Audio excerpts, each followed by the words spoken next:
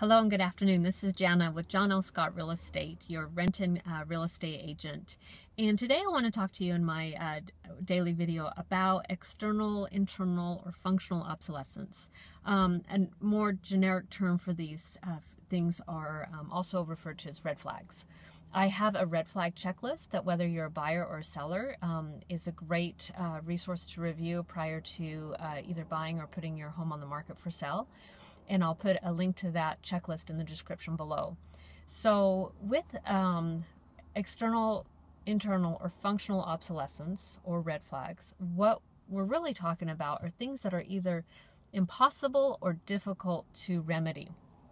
A great example of external obsolescence can be anything such as living near railroad tracks, living next to a neighbor that has maybe a lot of really loud, aggressive breed type dogs, or it could be anything from maybe a steep driveway to living next to even like a school where there might be a lot of noise during certain hours of the day. Those things cannot be fixed. You can't control that the school is next door. You can't control a neighbor's dogs unless you're in a community that regulates animals like that. So that's called external obsolescence. They cannot be fixed. They'll always have an impact on property, and it just depends on how much. Now, if you're a homeowner who lives next to external obsolescence, a great time to liquidate a property with external obsolescence is in a seller's market, or the kind of market we have right now. And the reason for that is that buyers' choices are fewer, and so they have to be willing to make compromises they might not be willing to make when there are more choices on the market. Consequently, as a buyer, you've got to be very, very careful when you're looking in a seller's market that you're making smart compromises and not taking on a property that's going to have issues that ultimately will be very difficult to remedy or hard to sell down the road in a different market. If you're buying a home, you want to make sure you're checking out external obsolescence so that you're, look at my red flag checklist, and that's going to help you make sure you're making smart compromises.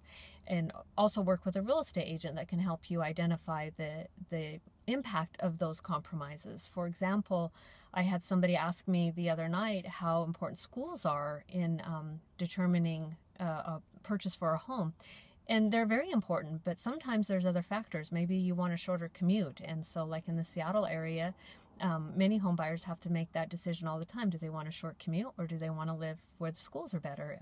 Because sometimes you can't have both. So depending on the compromises that you have to make and the choices that other buyers have to make, that can impact how much of a reduction in price you'll have to be looking at. So that's external obsolescence. Let's talk a little bit about functional or internal obsolescence. And those are usually a little easier to fix, but sometimes maybe not. So one example of functional obsolescence that is now starting to show in the marketplace are formal dining rooms. And so what functional obsolescence is that something that might have been functional in a different time frame is now no longer really something that buyers value, and formal dining rooms are absolutely at the top of that list. So if you're selling a home with a formal dining room, you might have a lot of buyers come back and just say that the floor plan's not right for them, or that it's just, they don't envision themselves in the home, because many people are much more looking for a casual home, casual lifestyle, casual eating. So that's an example of internal or functional obsolescence. And again, you may not be able to fix that, but if you work with it correctly, maybe you can stage it properly. These are things an expert real estate agent can help you with, and I'm always happy to help. You can email me, or you can text me, or you can look me up on the web and shoot me your questions. I'm here for you. We're all in this together, and I want to see you walk away from a home sale with the most money possible, or buy a home that's going to meet your needs for as long as possible. Have a great day, and thanks for watching.